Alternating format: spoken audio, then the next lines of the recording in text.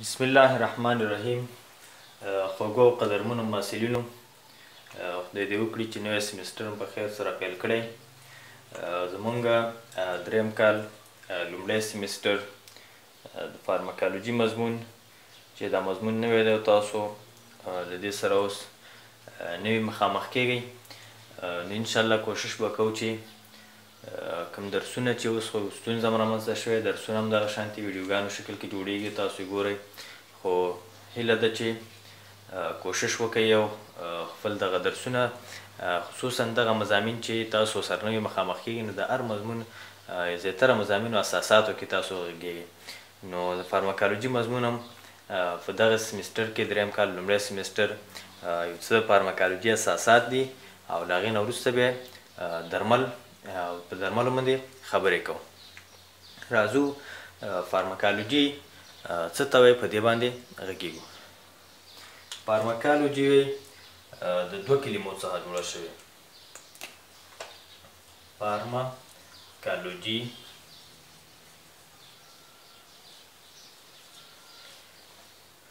چې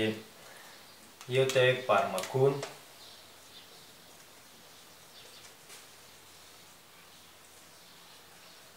او بل ته وایي لوجي. فارماکون د درملو په نام په معنا دی، یعنی ډرګز، او لوجي علم ته وایي، نالج. یعنی فارماکالوجي علم دی چې د درملو څخه بحث کوي، یا فارماکالوجي وایي د طبابت یو څانګه ده چې د درملو د فارماکوکینیتیک، فارماکوډاینامیک، فارماکالوجیک تاثیراتو، همدغه شانتې انډیکیشن، کنټرا انډیکیشن، ایډورس افیکټ، ډوز او پریکوشن یا احتیاط څخه بحث کوي. یعنی فارماکالوجي هغه علم دی چې د درملو څخه بحث کوي، چې د درملو د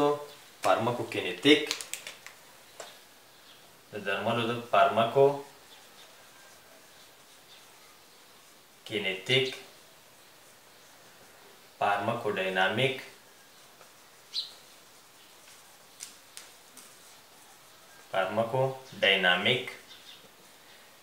فارماکولوجیک افیکټ،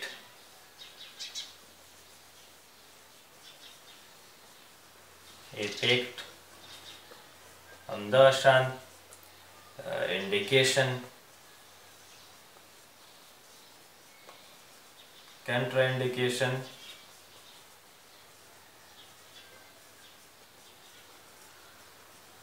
ایډورس افیکټ،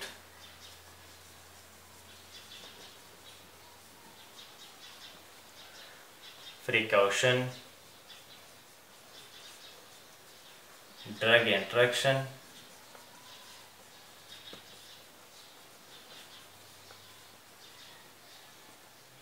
डोज، مستحضرات پریفریشن، یعنی د ډیرو زیاتو، یعنی د یو درمل د مختلفو خواصو څخه بحث کوي، لکه مثلا فارماکوکینیتیک، فارماکوډاینامیک، چې دا هر یو به وروسته تفصیلا ووایو چې فارماکوکینیتیک څه ته وایي، فارماکوډاینامیک څه ته وایي، همدغه شانتې تاثیرات د درملو څنګه وي. انډیکیشن یعنی استدبابات، یا په کومو حالاتو کې موږ کولی شو دغه درمل استعمال کړو. کنټرا انډیکیشن په دې معنی چې کوم حالت کې نشو کولی چې دا درمل استعمال کړو. دغه شانتې جانبي عوارض یا اړخیزې اغېزې، چې جانبي عوارض هم بیا په دوه ګروپونو باندې ویشو، یو ته یو ساید افیکټ، بل ته یې ان وانټډ افیکټ، چې دا هم بیا وروسته به انشاءالله ووایو. همدغه شانتې احتیاط، ایډورس افیکټ موږ ویل چې دا په دوه ګروپونو ویشو، یو ته یې ساید افیکټ او بل ته یې ان وانټډ افیکټ، چې دا هم وروسته بیا ووایو. بل پریکوشن یا احتیاط، چې کومو حالاتو کې مثلا که چېرته یو شخص ته یا یو ناروغ ته موږ درمل ورکوو، نو که دا چېرته کومې ناروغي ولري، لکه مثلا د ځیګر ناروغي ولري، حاملګي ولري یا عمر زیات وي یا عمر کم وي یا د ګردو ناروغي ولري، نو دغه شانتې یو شمېر حالات دي چې باید دغه درمل موږ په احتیاط سره ورکو یا ناروغ د خپلې ارزیابۍ لاندې ونیسو. نو له دې څه هم بحث کوي. ډرګ انټراکشن یا کوم دوا چې موږ یو ناروغ ته ورکو، دغه دوا د نورو درملو سره که چېرته هم زمان موږ یو ناروغ ته 2 یا 3 درمل توصیه کوو یا کمبینیشن کمباین ترافي پکار وي یو ناروغ ته، نو دې وخت کې یو درمل د بل درمل سره کوم اړیکې لري انټراکشن دې باندې بحث کوو. دغه شانتې د درملو د ډوز څخه چې په کوم درمل باندې ډوز مثلا لویانو ته کوم ډوز پکار دی، ماشومانو ته کوم ډوز پکار دی، یا مختلف امراض دي چې کله ځینې حالت کې داسې چې یو درمل لوړ ډوز ته ضرورت وي یا یوازې یو ډوز تطبیق کوو، نو په دې باندې یا 2 ډوزه د ورځې یا 3 ډوزه، نو دا له دغه څه هم بحث کوي.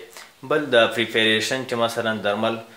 ټابلیټ شکل پیدا کیږي، کپسول پیدا کیږي، سیروف پیدا کیږي، انجکشن پیدا کیږي، پومادونه پیدا کیږي، یعنی مختلف شکلونه د درملو چې پیدا کیږي، له دې څخه هم بحث به پرې کوو او بحث ترې فارماکالوجي کوي.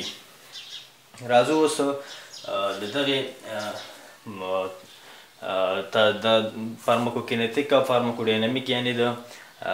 فارماکالوجي چې د درملو د دغې خواصو څخه بحث کوي، په دې یو باندې مختصر رڼا اچو چې اول په دې کې فارماکوکینیتیک څه ته وایي. فارماکوکینیتیک وی دې ته وایي چې د درمل یا بدن د درملو سره کوم عمل کوي، یعنی څه معنا؟ په دې معنا چې یعنی کتابونو کې لیکي چې what the body does the drug، معنا دا چې بدن د درمل سره څه کوي. کله چې یو درمل ناروغ استعمالوي، نو د دې د بدن د دغې درملو سره څه کوي، معنا دا چې د کومې لارې نه باید د درمل تطبیق کړي ځان ته، د عضویت کومې برخې نه، یا مثلا په کوم برخې کې میتابولیزم باندې ورسیږي، کومو انساجو ته توضیح کیږي یا کومو انساجو ته نه توضیح کیږي، همدغه شانتې د کومې لارې نه بدن بیرته له ځانه وباسي، ترخ کوي یې، همدغه شانتې د توضیح د میتابولیزم په اړه چې مثلا کومه برخه کې په میتابولیزم باندې رسیږي، له دې څخه بحث کوي. نو فارماکوکینیتیک دا شو چې بدن د درمل سره څه کوي، یا وی فارماکوکینیتیک د درملو د حرکت څخه بحث کوي، په بدن کې د درملو د حرکت څخه بحث کوي. په دې معنی چې وی دغه فارماکوکینیتیک یعنی درملو د حرکت څخه په بدن کې هدف زموږ دا دی چې کومې لارې نه تطبیق کیږي، لکه مثلا یو دوا ده چې د خولې د لارې تطبیق شو، نو حرکت هم دغسې چې مثلا معدې ته ځي، بیا کولمو ته ځي، کولمو د لارې جذب کیږي، ځیګر ته ځي، بیا د وینې دوران ته ځي، د وینې دوران نه بیا مختلفو برخو ته توضیح کیږي، بیا بیرته په میتابولیزم باندې رسیږي. کله چې په میتابولیزم باندې ورسېده، هغې هم میتابولیتونه محصولات چې دی هغه بیا بدن د کومې لارې نه اطراح کوي، نو دغه حرکت چې دوا په بدن کې روانه ده، د دغه حرکت څخه وی بحث کوي. نو چې بیا فارماکوکینیتیک 4 مرحلې لري چې عبارت دی له یو ابزرپشن یا جذب، دویم ډسټربیوشن یا توزیع، دریم میتابولیزم،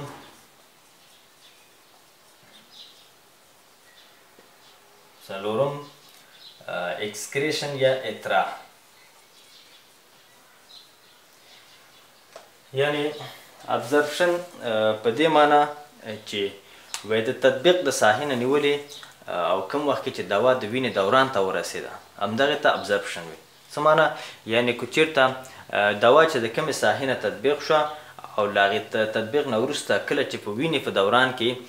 د دغې دوا هغه محصولات ولیدل شو یا دوا ولیدل شوه، دغې ته ابزرپشن وي. لکه مثلا که هغه مستقیم ډول وي او که غیر مستقیم ډول وي، یعنی دا معنی که مستقیما موږ په رګ کې یو دوا ضرب کوو، یعنی انجکشن د یو دوا رالو هغه په رګ کې ضرب کوو، نو دا هم دغه تطبیق ساحې نه نیولې دوران ته چې ورسو مستقیما دا ابزرپشن شو. یا مثلا که چېرته موږ یو دوا د خولې د لارې اخلو او بیا معدې ته ځي، کولمو ته ځي، بیا جذب کېږي او بیا دوران ته ځي، نو دغه د خولې نه نیولې چې کله دوا یو ناروغ تطبیق کوي ځان ته، له دې ساحې نه نیولې کله چې دوا په دوران کې ولیدل شوه، دې ته ابزرپشن وایي. نو ځکه وایي که ډایرکټ وي او که انډایرکټ وي، یعنې د دوا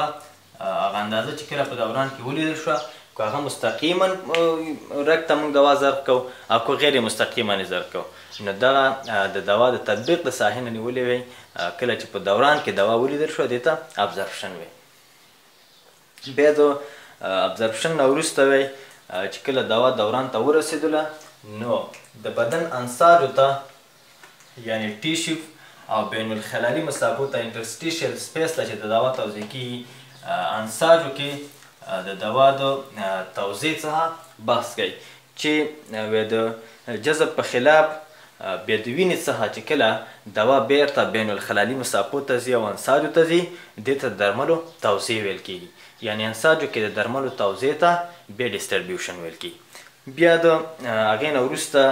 چې کله ډسټریبیوشن وشو، بیرته د ځیګر په واسطه د دوا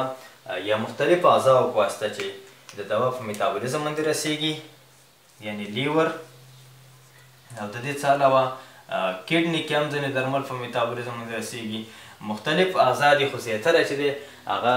ځیګر کې درمل په میتابولیزم باندې رسیږي او د دوا په خپل میتابولیتونو او محصولاتو باندې ویشي. دې ته د درملو میتابولیزم ویل کېږي چې زیاتره په ځیګر کې او همدارنګه ګردو کې او نورو اعضاو کې هم درمل په میتابولیزم باندې رسیږي. بیا اکسکریشن څه ته وایي؟ اکسکریشن دې ته ویل کېږي چې د دوا دغه میتابولیتونه چې په دوران کې موجود دي، د دوا دغه میتابولیتونه او محصولات چې په دوران کې موجود دي، د بدن څخه د دغې میتابولیتونو او محصولاتو اطراح کېدو ته اکسکریشن ویل کېږي. چې د درملو اکسکریشن یا اطراح چې دی هغه زیاتره د کډني له لارې، غایطه موادو له لارې، فیسز، همدارنګه بایل له لارې یا صفرا د لارې، چې دا ډېرې عمده لارې دي. د دې څخه علاوه درمل په شیدو کې هم اطراح کېږي، خولو د لارې هم اطراح کېږي، همدغه شانتې د اوښکو د لارې هم اطراح کېږي. یعنې مختلفو لارو څخه درمل د بدن څخه خارجېږي. او درې عمده لارې چې هغه کډني دی او غایطه مواد دي او صفرا د لارې اطراح کېږي دغه دي. نو فارماکالوژي مونږ ویل چې هغه علم دی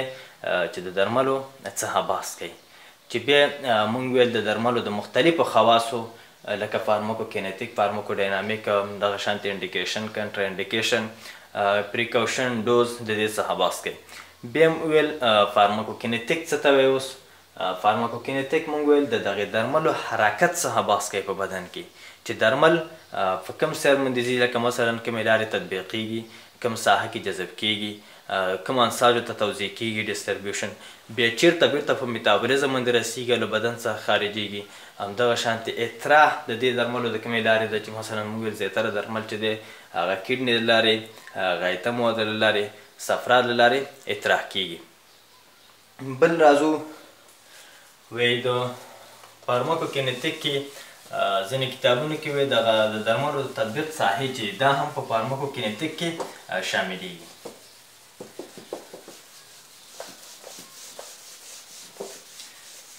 د درملو تطبیق ساحې په ځینې کتابونو کې دغه د درملو تطبیق ساحې هم په تطبیق لارې چې دا په فارماکوکینیتیک کې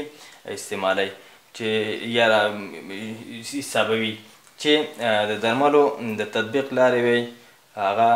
درمل د مختلفو لارو څخه تطبیقیږي. او بل دا چې تطبیق لارې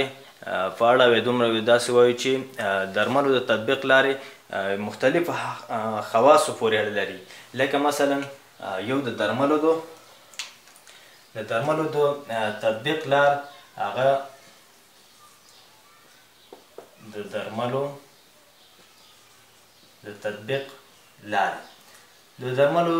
د تطبیق لارې بیا هم په فارماکوکینیتیک کې حسابېږي ځینې کتابونو کې، چې د درملو د تطبیق لارې هغه مختلفې دي. او دا د درملو د تطبیق لار خپله د درمل د خواصو پورې او د تداوي د اثراتو د رامنځته کېدو د تداوي د مقاصدو پورې اړه لري. په دې ډول مثلا د درملو د خواصو پورې چې موږ کوم لاره ورته انتخاب کوو، لکه مثلا کو چې د درمل واټر سالیبل وي، همدغه شانتې لیپیډ سالیبل وي، همدغه شانتې آیونایزیشن خاصیت ولري وي درمل باید د کمې لارې تطبیق کړو. د دې څخه علاوه یعنې ډرګ پورې ریلیټډ خبره شو چې درملو تطبیق لار د درملو د ځینې خواصو پورې لري چې کومې لارې تطبیق کړو، واټر سالیبل درمل، لیپیډ سالیبل، آیونایزیشن خواصو په اساس.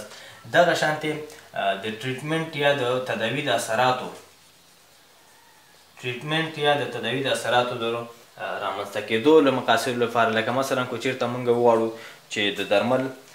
تاثیرات چې په چټک ډول رامنځته شي، لکه مثلا کو چېرته وغواړو یا دا چې د تداوي موده زیاته اوږده وي، د کومې لارې باید درمل تطبیق کړو، لکه مثلا کو چېرته موږ غواړو چې د درملو تاثیرات په چټک ډول او ډېر زر رامنځته شي، نو مجبور چې درمل د رګ له لارې تطبیق کړو مستقیما. یا غواړو چې کو چېرته یو د دوا تداوي داسې چې زیات وخت لپاره دغه دوا استعمال ته ضرورت وي، نه باید د اورل له لارې تطبیق شي تر څو چې هغه مستقیما روزانه چې مثلا کانول کې یا رګ د لارې دوا تطبیقیږي، نه دا لږ ستونزمنه تمامیږي، ځکه طبي پرسونل ته هم اړتیا لري، نرس ته هم دغه شانتې تعقیم شرایطو او دې ته اړتیا لري، نو دغې په اساس باندې هم تطبیق لاره انتخابېدی شي. یا مثلا کو چېرته یو دوا چې په لوکل ډول یو موضوعي ساحې ته پکار وي، نو دې لپاره باید د درملو دغه لوکل مستحضرات چې پیدا کړي دې څخه باید استفاده وشي. نو تطبیق لارې هغه چې دی یو د درملو د خواصو پورې اړه لري او بل د تداوي د اثراتو د تداوي د مقصد لپاره چې مثلا زر تاثیر پکار دی، فقلار تاثیر پکار دی، درمل باید لوکل استعمال شي، کوم سیستمیک ډول استعمال شي، دې پورې اړه لري.